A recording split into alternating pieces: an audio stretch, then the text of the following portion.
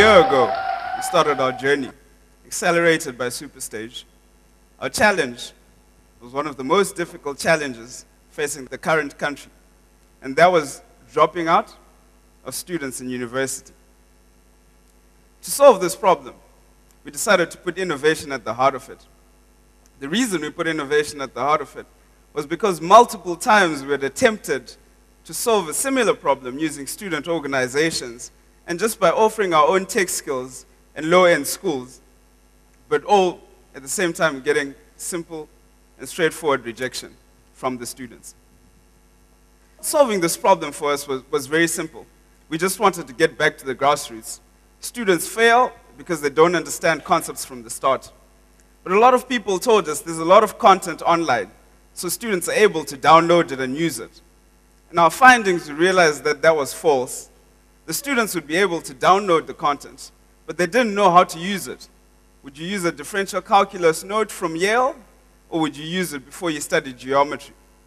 So using teachers as well as education advisors, we created a study plan that we put online based on the Department of Education's study plan. On the study plan, we put resources that were structured according to how you're supposed to learn. So you're supposed to do geometry before you do trigonometry, before you do differential calculus, because that's how it all comes together. But the most important thing, after we got onto Superstage, is we met a lot of mentors who helped us innovate it, not only in solving the problem, but making it adaptable and feasible in the market. So students are students. Their attention is limited, right? All they want to do is spend time on Facebook and mix it chatting. So what we decided to do was gamify the platform. So when a student does an assessment of a past exam paper or any exercise in class, they earn points. And these points are attributed and accrued to a final thing, which is either airtime or just data bundles that they can use to chat. In many ways, we looked at the textbooks, which are the main modus operandi that teachers use for students. And we realized that half of the textbooks that we came across had half of them untouched, because the students would only flick through the first chapters at the beginning of the semester and leave them.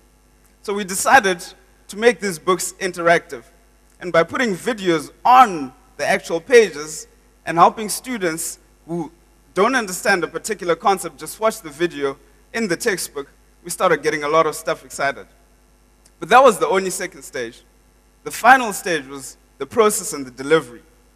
Our country's got high data costs. How are you supposed to help a student who can't afford to go buy a textbook download a video? So we started working with network operators, compressing videos into infobytes, 3-minute videos that summarize what you're supposed to study. And just like we like little infobytes of news, the students started liking little infobytes of topics as well. And through this, we started doing clever and interesting stuff, like giving them results instantly when they do an assessment, or most importantly, incentivizing them by using group dynamics. So we saw that at the heart of it, innovation helped propel our product to the students and get it accepted. But finally, we realized that we were on the verge of something more important than we thought it was. We never thought of tackling problems that disabled students faced. But with these videos that were already created, we started partnering with organizations that started putting sign language videos on the corner sections of every single video that we had. But as every invention, the biggest issue was sustainability. How do we sustain ourselves? 3 months after Superstage, we'd run out of funds, we'd left university after graduation, and we're sitting there with nowhere else to go. And this is where the platform that Superstage gives us came in the most important way.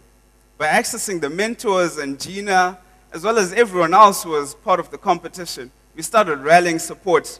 And before we knew it, we had an office at the Bandwidth Barn with regular bi-weekly sessions with mentors who've started companies and built them from the ground up. And most importantly, we got the word out. And eventually, our work found its way to the United Nations, where we finally won the best educational technology tackling the Millennium Development Goal for education for all. So what does this mean?